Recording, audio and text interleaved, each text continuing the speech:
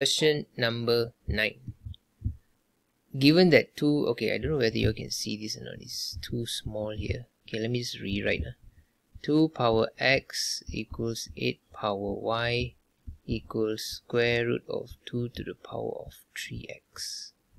Okay, so this is the question. They're asking us to find the ratio x to y to z. Okay, they're asking us to find this ratio. So to find this ratio, what we can do is we form a pair first. Okay, so we can use the first pair.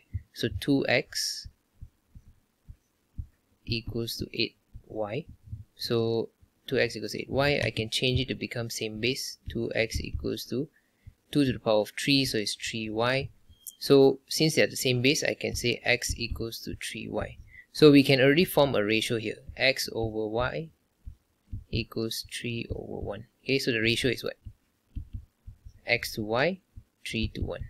Okay, so this is the first ratio that we can form.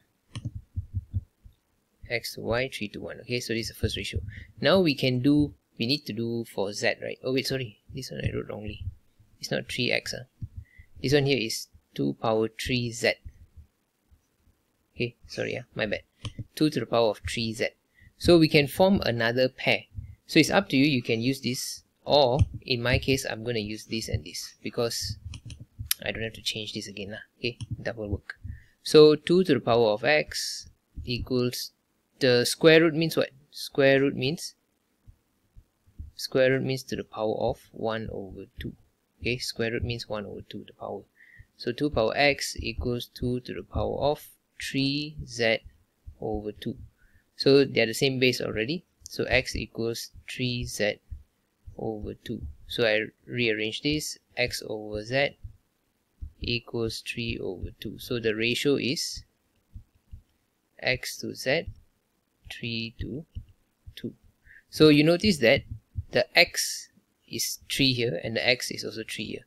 So that means they are actually identical. So we can combine both of them. Okay, we can combine both the ratios. So we can say x to y to z is equals to 3 to 1 to 2. Okay, because I got y as 1, z is 2. So this is your answer. Okay, the ratio. Question B. So same thing, this one I don't think y'all can see. It's too tiny. So it's written there 9 to the power of 2pq plus 1 plus 3 to the power of 4pq minus 3 equals to 732. Okay, my bad, it's a bit, I don't know why it's so small here, but anyway, so this is the question. So what they want us to do is they want us to express p in terms of q. P in terms of q. So what we can do is we can make it become the same base first. So change this to 3 square. Okay, 3 square. So this one I have to times 2 lah. Okay, because it's square, right? So 4pq plus 2 plus 3 power 4pq minus 3 equals 732.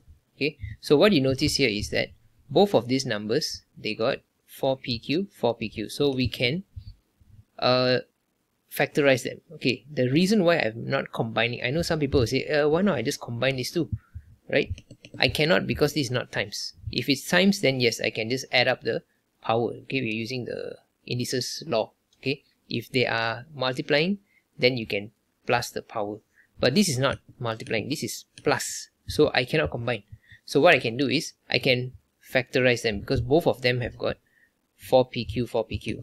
Okay, so I'm going to break the number up. So it's going to become 3 power 4pq times 3 square, because if I times means I'm going to plus, right? So I still get back 3pq plus 2 plus, so this one here I'm going to break it up as well, 3 power 4pq times 3 power negative 3 equals 732.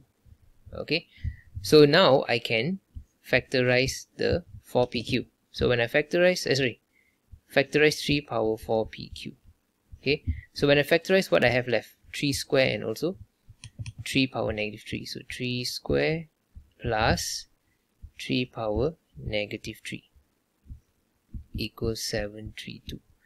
So what is the answer for that? Wait,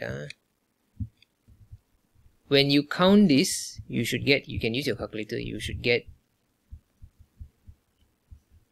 244 over 27 equals 732. So I bring this over there, becomes divide. So 732 divided by 244 over 27. So I will get 81. So 3 power 4 PQ equals to 81. So 81 is also the same as 3 to the power of 4. Yeah, 3 to the power of 4. 4 PQ equals 3 to the power of 4. So in other words, these two are the same. 4 PQ equals to 4. So PQ equals to 1. So what are we finding for? We are finding express P in terms of Q. So your answer is what? P equals to 1 over Q. Okay, that's it. Pretty straightforward. Okay, now last one here. Find the value of this. Okay, so this one is actually very easy, which I will, okay, let me explain here. This is one thing you all have to know. I don't know, some of you all might have known, some may have forgotten. So this is what you have to know. If let's say log B to the log B base A, if I want to swap between these two values, that means I want to make log A base B, I need to turn it into a fraction. Okay, so log A base B, so now it becomes 1 over this. Okay, 1 over this. So that means when I swap, it becomes a fraction. That means I'm going to flip it to become a fraction. So what can I do with this is, I can actually solve this question easily using this method, because these two are already in fraction form. Okay, so okay, let me copy down first. So 1 over log AB base A plus 1 over log AB base B. Okay, so this is the question. So it's already a fraction. So what I can do is I can flip the fraction and I can swap place between these two. So I get log A base AB plus log B base AB. So now you see they both have the same base. Both have AB as the base. So if I have the same base and it is plus, so what I can do is I can times the value lah. Okay, that's the law. That's the law of log. If it's plus, you can times. So in the end, what you get is log AB base AB. So these two are the same. So since they are the same, is equals to 1. So that's your answer. Okay, it's pretty straightforward lah. Once you know the method just now. Okay,